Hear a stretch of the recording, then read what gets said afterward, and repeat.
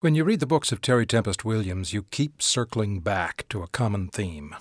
No matter how much we love the natural world and the people closest to us, they remain mysterious.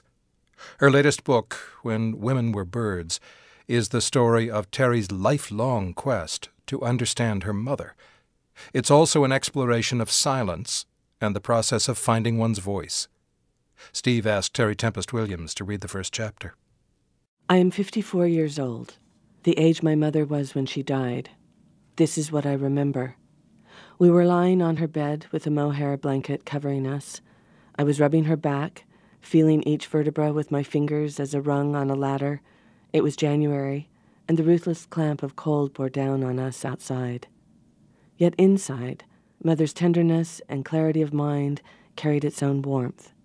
She was dying, in the same way she was living. Consciously. I am leaving you all my journals, she said, but you must promise me that you will not look at them until after I am gone. I gave her my word, and then she told me where they were. I didn't know my mother kept journals. A week later she died. That night there was a full moon encircled by ice crystals. On the next full moon, I found myself alone in the family home. I kept expecting Mother to appear. Her absence became her presence. It was the right time to read her journals. They were exactly where she said they would be. 3 shelves of beautiful cloth-bound books, some floral, some paisley, others solid in colors. The spines of each were perfectly aligned against the lip of the shelves. I opened the first journal. It was empty. I opened the second journal. It was empty. I opened the third. It too was empty, as was the fourth, the fifth, the sixth, shelf after shelf after shelf. All my mother's journals were blank. Wow. And she didn't explain at all why she left these blank journals to you? Nothing. You know, when I saw those 3 journals, I thought, finally, I can read what my mother was thinking. And then the first blank, the second blank, the third, the fourth, the fifth, the sixth, all of my mother's journals blank. It was like a second death. And I just stuffed that down into the toes of my boots and just didn't deal with it. And really, Steve, it wasn't until I turned 54, the age my mother was when she died, that I brought that story back into consciousness, thinking, okay, why? What was my mother really trying to say to me? Well, you say that your mother was not only a very private woman, she was also a coyote, a trickster. And it would seem that leaving these blank journals to you was bequeathing you a mystery. I think that's exactly right. She knew what this would do to me. I mean, it makes me smile. She was a coyote, and she remains so, and I will never know what she was trying to say to me. Well, and your whole book is essentially exploring this mystery, and at various points you say, well, her journals might have been an act of defiance or an act of aggression, an act of modesty or emotion circling the void, a koan, a meditation, all kinds of things. It sounds like you're still trying to figure it out. You know, I really don't know. You know, you have to look at the context. We come out of a very strong Mormon family. You know, Mormon women were expected to do 2 things: keep a journal, a record of one's family, and bear children.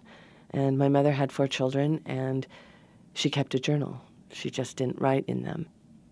Do you think she intended for you to write in these journals? Is that why she gave them to you? I was 30 years old, you know, when she died, and I really wasn't a published writer.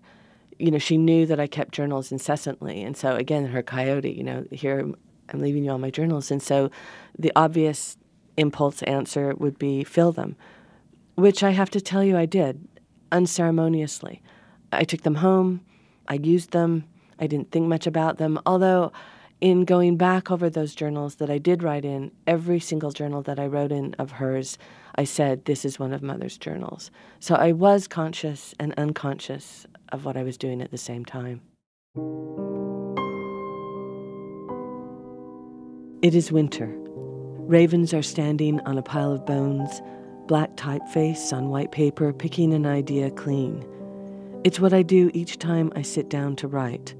What else are we to do with our obsessions? Do they feed us, Or are we simply scavenging our memories for one gleaming image to tell the truth of what is hunting us? To write, Marguerite Duras remarked, is also not to speak. It is to keep silent. It is to howl noiselessly. Today there is a fresh field of snow, no visitations by ravens, just a pristine landscape wiped clean by a blizzard. What I wouldn't give to follow my mother's tracks before she covered them up with her silence. My mother was a great reader. She left me her journals, and all her journals were blank. I believe she wanted them read. How do I read them now? I am afraid of silence. Silence creates a pathway to peace through pain, the pain of a distracted and frantic mind before it becomes still. You go on to say you fear silence because it leads you to yourself, a self you may not wish to confront, and listening to that silence takes you to an unknown place. But it sounds like you also want to cultivate that silence. It's a paradox, isn't it? My mother's blank journals that are filled with presence. You know, I think about Thoreau again, Steve, when he talks about not being distracted by the wing of a mosquito. And we're so good at that, distracting ourselves and having a million things going at once. We don't have to really face the depths of our own soul, even our own pain, which I think is the source of so much of our creativity. You know, what is silence? To me, it's paying attention. It's being aware to everything that is around us. Where are we? Who are we in relationship to place and to each other?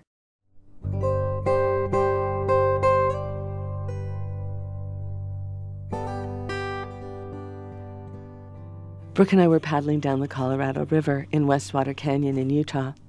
The infamous Skull Rapid awaited us. We stopped for lunch near a side canyon where we tied up our raft. Swifts and swallows sailed above red rock walls that created the sandstone corridor where water cut through stone. Morning doves purred, yellow warblers were singing in willows. We sat cross-legged on the beach as Brooke took out our sandwiches out of his pack. Whoop! Something shot past us like a rocket. Before I knew what had happened, Brooke was on his feet, looking over me.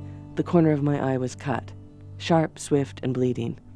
I touched the razor-thin line drawn by the tip of a speeding wing. "A peregrine," Brooke said, facing the side canyon. "Did you see that?" Then he crouched down to look at my eye, catching the long, red tear of blood with the edge of his finger. "Are you okay?"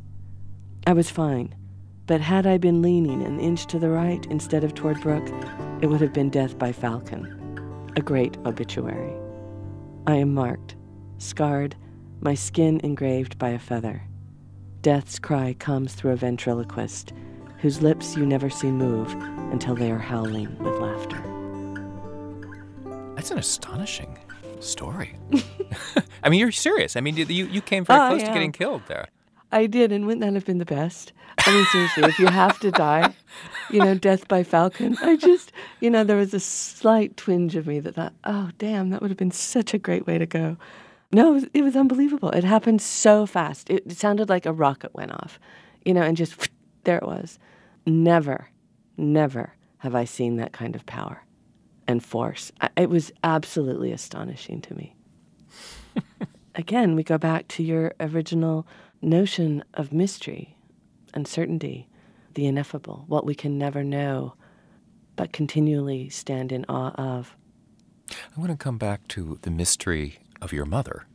To some degree, this book is about your relationship with your mother. And you say that your mother gave you your voice by withholding hers, both in life and in death. Tell me more about what you mean by that. I think there's so much of my mother I didn't know. I think the questions that I'm asking now, Steve, as a woman in my 50s, are very different than the questions I could have ever hoped to ask as a woman in my 20s when I wrote Refuge. My mother died of ovarian cancer. She had breast cancer when she was 38. She spoke to me, but I know there's so much she never said. I saw the price that my mother paid for remaining silent. I saw the price that my mother paid for her grace. And I think as her daughter, I was very conscious of my anger. Call it sacred rage. I think in so many ways I have found my voice through my anger. I also have to say, in the beginning, I thought I was writing a book about voice. But I think in the end, I may have written a book about silence. What do we speak of? What do we withhold? And I think that's a constant assessment for women, because there's real consequences when we speak out. I have to tell you, I am very nervous about this book. I'm nervous because of how it will be read within my family, within my community, in Salt Lake City. I've already received a really tough letter from my father-in-law. I wish I could say it doesn't affect me, but it does. But I still choose to speak because I think that which is most personal is most general. And I do have a voice in the world. And if I'm afraid, then I know that other people are afraid too.